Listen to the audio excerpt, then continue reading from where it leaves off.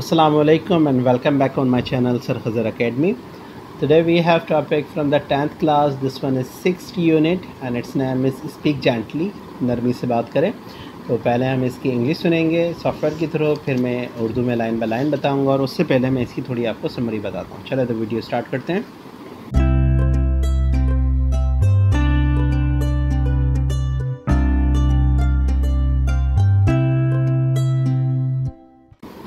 Speak gently, नरमी से बात करें.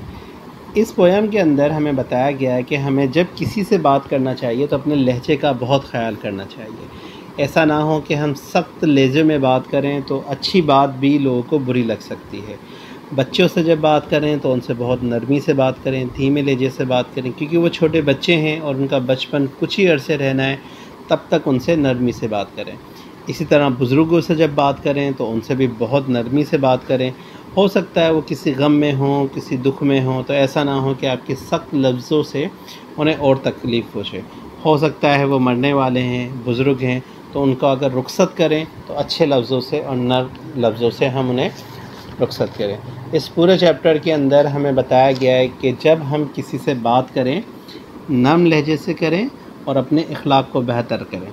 अल्लाह ताला भी हमें यही सबक देता है, हमें हिदायत यही दी गई है कि इंसान को अपने अखलाक को किसी भी हाल में बिगाड़ना नहीं चाहिए. चाहे कोई कितना ही अमीर हो, चाहे कोई कितना ही गरीब हो, किसी भी सूरत में वो अपना जो अखलाक है उसे ना बिगाड़े. अल्लाह को आजिज़ी बहुत पसंद है. अल्लाह ख़ुद आजिज़ नहीं है, वो ख़ुद इनकिसारी नहीं करता, लेकिन उसे इनकिसारी बहुत पसंद है. अल्लाह को आजिज़ी बहुत पसंद है. तो इस पूरे पोएम के अंदर हमें यही बताया गया है कि किस तरह हमें लोगों से बात करना चाहिए, किस तरह हमें बच्चों से बात करना चाहिए और नर्म लहजे से हमें हर किसी से गुफ्तगू करना चाहिए. चलें तो अब इस चैप्टर की हम इंग्लिश सुनते हैं और उसके बाद उर्दू लाइन बाय लाइन समझते हैं. Speak gently.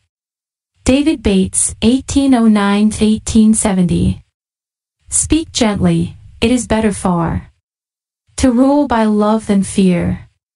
Speak gently, let no harsh words mar the good we may do here. Speak gently to the little child, its love be sure to gain. Teach it in accents soft and mild, it may not long remain. Speak gently to the aged one, grieve not the careworn heart, whose sands of life are nearly run. Let such in peace depart. Speak gently, 'tis a little thing, dropped in the heart's deep well. The good, the joy that it may bring, eternity shall tell. नरमी से बात करें. नरमी से बात कीजिए, ये बहुत बेहतर है. खौफ के बजाय हुकूमत प्यार से करना. नरमी से बोलो, सख्त अल्फाज को बर्बाद ना करने दो. जो अच्छाई हम यहाँ कर सकते थे. छोटे बच्चे से नरमी से बात करें, उसका प्यार यकीनन हासिल करना है. नर्म और धीमे लहजे में सिखाएं, ये उसका बचपन ज़्यादा अरसे नहीं रहेगा. बुज़ुर्गों से नरमी से बात करें, गमज़दा दिल को दुख ना दो. जिनकी ज़िंदगी की रीत दिन ख़त्म होने के करीब हैं, इन्हें सुकून से रुखसत होने दो.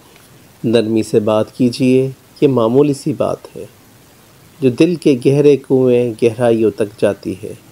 अच्छाई खुशी जो ये लाती है.